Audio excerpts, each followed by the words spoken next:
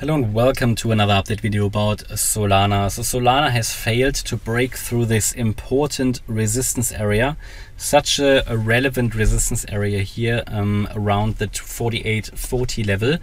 A break above that level, in my opinion, leads to a rally, and that could go all the way up to $58 in the first instance. Now, that retracement we are seeing at the moment is in line with what Bitcoin is doing, what Ethereum is doing, and it is looking like a wave 2 retracement here as well on the Solana chart. That wave 2 retracement is still ongoing. At the moment there is no evidence it's over yet, and we take a look at that in a minute.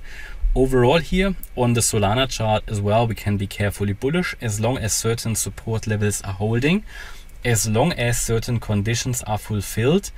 And those are the key support levels. As long as they are holding, we can currently go with the current wave count.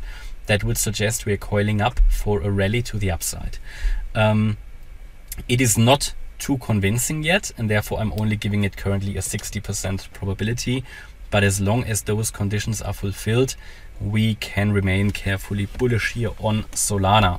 So at the moment we can count here a wave 1 to the upside, an impulse, a wave 2 to the downside, and we can assume we are in the wave 3 of the same degree. But in the wave 3, of course, you have your subwaves, yeah, and one subwave is here, the wave 1 and 2, already done. Also here we expect to be in the wave 3, basically the wave 3 of the wave 3, which should be bullish. And within that wave 3, you also started here the subwaves, a wave 1, oops, here a wave 1 to the upside, and a wave 2 to the downside, and also here we are now in the wave 3 in yellow. And again in that, we are in another 1-2 setup. Just doing that now. At some point here, you know, we need to break through. If you have too many 1-2 setups, it gets a bit unlikely.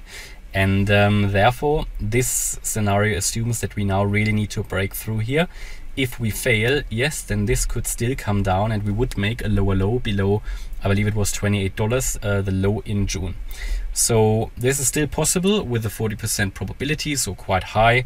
Primary expectation is, however, higher as long as certain conditions are fulfilled, and that would be in the first instance to hold this low at $39.20, and even more important is this low at $34.80. As long as these are holding, you know, as long as they are holding, we can carry on with the current wave count. And from the low here at $39.20, we count a wave 1 to the upside, and we are now in a wave 2 correction. Where can that retrace to? So if we take a look at that, that can retrace into the region, yeah, certainly between 50% fib level. There we currently saw a little bit of a reaction to it, possibly down here to the 78.6. So somewhere in the region between now, yeah, $44 all the way down to $41.22, I would primarily expect us to reverse back into a wave 3. And the wave 3 should take us somewhere into the region around $53. And the next wave 3, if it then happens, that should take us here above that resistance area. Yeah. So, I mean, this is one possibility. The other possibility is that we still have this ongoing as a wave B. Yeah, that this is the wave 1. The wave 2 in yellow was never finished, and that the wave 2 in yellow will move over here. Now this is what we don't know at the moment, that this was just also here an overshooting wave B, and we're now coming down in a C wave, which again also would move down into similar regions. But for now we stay with the count I showed you, as long as that wave 2 low is holding. Best indication that we are already going up. Let me just, oops, go back here. Best indication that we have finished the wave 2 in white. What would need to happen? Well, I think we would at least need to move here above that, at least need to move above that swing high here at 47.20. When we break above that, then I think we can be certain, or at least it's likely, that the wave 2 here was over. As long as we stay below that, we have to assume we are going down a bit lower.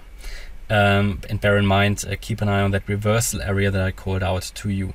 Alright, and that's my update about Solana. Hopefully you liked the update. If you did, please hit the like button, leave a comment and subscribe. And if you really like the content, then check out the channel membership. Thanks a lot for watching. Bye bye.